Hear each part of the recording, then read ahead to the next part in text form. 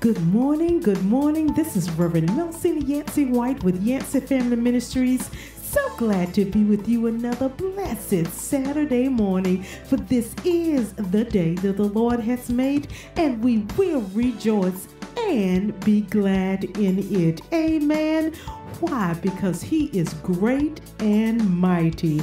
I want to start my good morning shout out starting with my loving husband, Reverend Johnny M. White, Senior Pastor of Olive Grove Missionary Baptist Church, and good morning to our church family. Also, good morning to my honorary sponsors, Brother Larry Downey and his lovely wife, Linda. Oh, Brother Larry Downey wants me to let you know that on August the 18th at 2 p.m. they will be celebrating the 13th pastoral anniversary of Reverend Terry Taylor. He is the pastor of Faith Temple Deliverance Baptist Church, and this will be held at Greater New Hope Missionary Baptist Church, which is at 515 Raleigh Street right here in Oxford.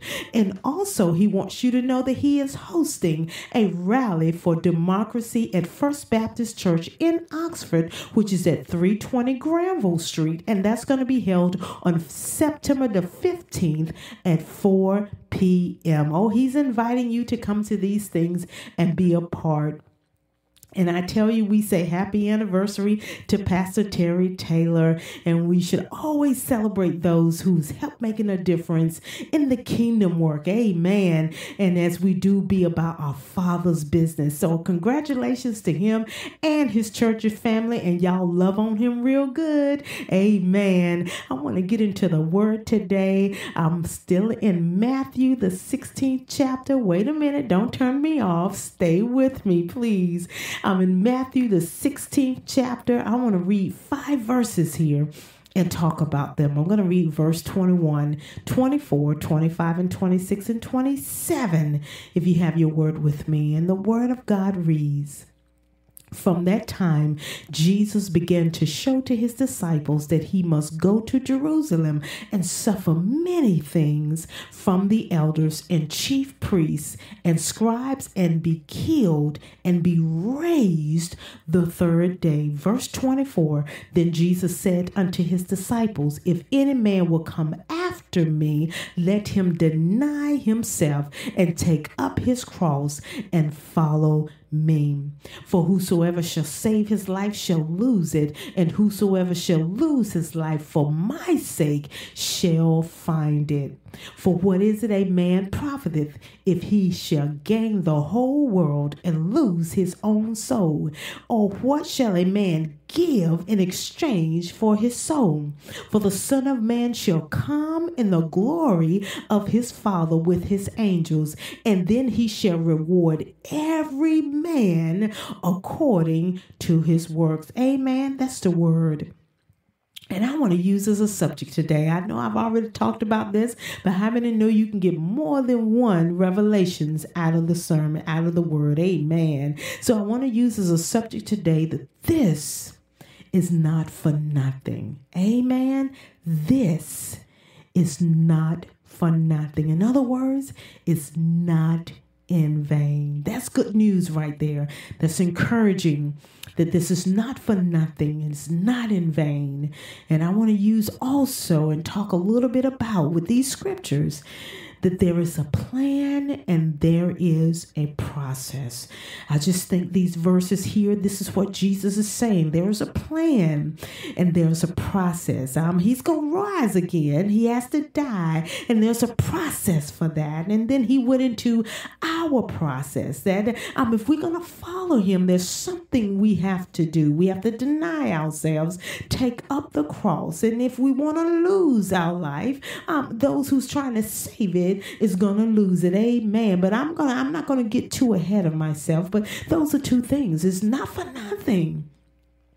Those decisions that we're making for the work of the Lord, for Christ's sake, it's not for nothing. It's not in vain. And I was looking at everything on social media, and so many people are talking now about the latest thing that's developing in the household of faith and in politics. And And there's so much before us, and everybody's looking at what everybody else is doing, but we're not spending enough time looking at our own selves. But I want to use this message as an encouraging message that this is not for nothing. Amen. Not in vain. These things that we're doing for kingdom work, following Christ, denying ourselves, is not for nothing. And I look back at my life and I said, and I looked at the saints that I'm surrounded by and have been around and have encouraged me that the sacrifices that we have made, the things we have given up for ministry is not for nothing. Amen. It's not in vain. All those sacrifices for the ministry, the things that we have walked away from and denied ourselves, is not for nothing. And how many know in every day and throughout every day that we have to make some decisions in our lives? Amen. We're always faced with something in our jobs, in our spiritual walk, in our finances and relationships. We're always faced with something. We have to make decisions. And I've come to myself and I look at my own life, and sometimes with those hard decisions, I have to decide for myself what kind of woman I want to be. Amen. Who do I want to be? And I ask myself, ask myself a question: am I a child of God?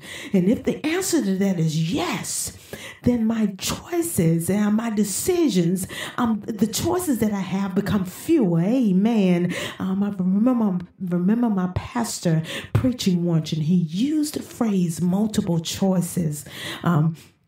And I think we have that. We have option 1, 2, 3, and 4, option A, B, C, and D. But if you are a child of God, those options are not as many as the world. Amen. The word narrows us down to a certain path to walk. Amen. A narrow way for us to find. Hallelujah. But I want to encourage us. Every day you have to make up in your mind, regardless what's going on around us, what kind of man or what kind of woman do I want to be? Am I exhibiting a child of God in my decisions? Amen. In every decision in life, as we all know from these scriptures, it comes with a sacrifice. Amen. So often we think we can have our cake and eat it too. We can have it all, and that is not true. We cannot have it all. For right here in verse 26, it says, "For what is a man profiteth if he shall gain the whole world and lose his own soul? And what shall a man give in exchange for his soul?" I see 4 words here. I see the word profit and gain and lost and exchange.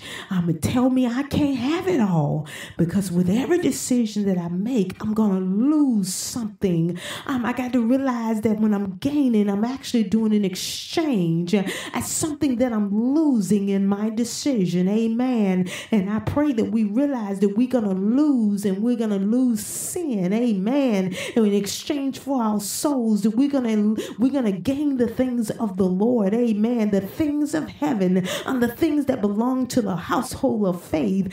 As we lose sin, as we give up and deny ourselves, we can't have it all. Again, we can't have our cake and eat it too. Come on, we're straddling the fence.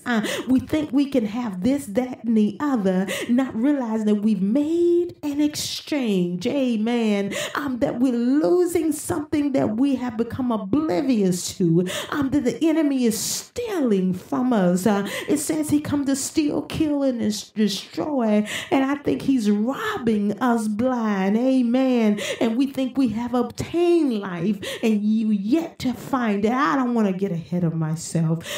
But I just want us to know that we're not gaining as much as we think we're gaining. There's an exchange that's going on. Amen. In our decision making. And again, I pray that we're exchanging our soul by giving up sin. Amen. That's what we're gaining the things of Christ. And so as we choose, we got to make the right choices. Amen. That stuck with me when the pastor said we operate like we got multiple choices here. You got more choices than you think you have if heaven is what you're trying to gain. Amen. And so as I made the choice, we got to make that the choice. And I've made that choice. I have decided to follow Jesus. Amen. The world behind me and the cross before me. And I choose to decrease that he may increase. Amen. Verse 24, I'm going to read it again. Then he said, Jesus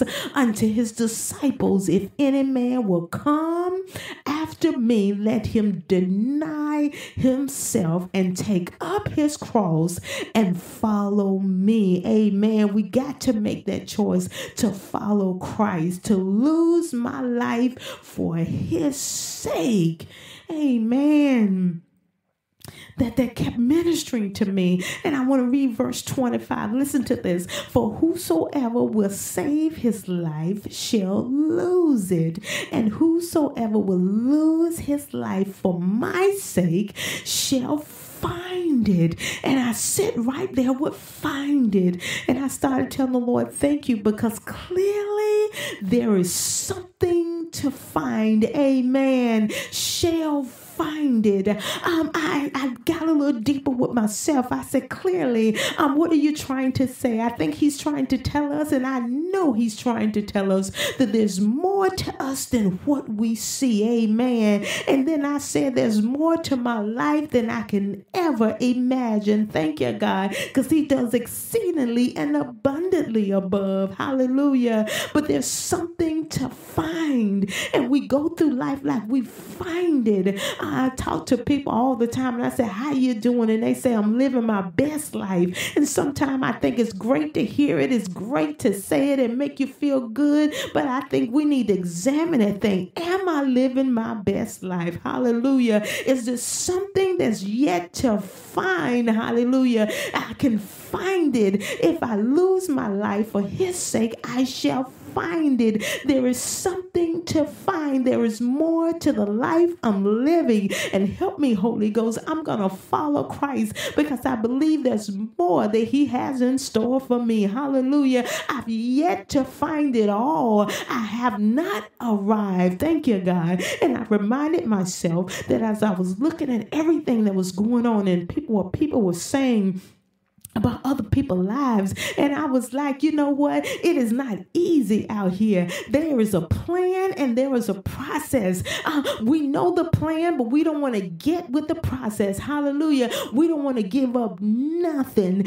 We've been told we can have it all. And we live in this illusion life for the world, for the prince of this world has given us an illusion of a life that we think we have, that we're yet to find. Thank you, God. And I just love the Lord because he keeps on revealing to us that you've not yet arrived. For I tell you, those of us that is laying it down our lives every day, those of us that are going through, those that are willing to go through the process. Thank you, God. We know the plan that he has for us, but there's a process. And I thank God that sometimes I get a little weary and well doing and the devil is working on me. But then again, I gird myself up and I say that I'm going to keep on keeping on. I know it gets hard sometimes, but this is not for nothing. Thank you, God. This is not in vain, for I will follow him. Hallelujah. I will seek after what he has for me. Hallelujah. There is more to find.